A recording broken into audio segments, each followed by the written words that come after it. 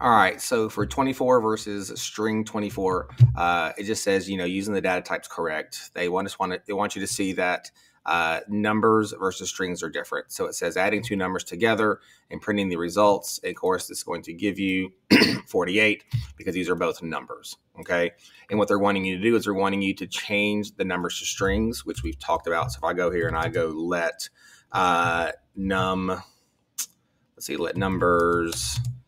equal, and I do 24 plus 24, and then I print line numbers, is going to come across that, if I can get it, it's going to just print 24, 24, because you've taken away their mathematical power. Okay.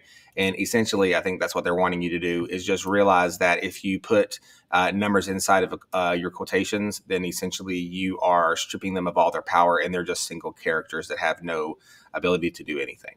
Okay. And so that's all this assignment was doing, was showing you the math power versus the power lost when you add and make them strings.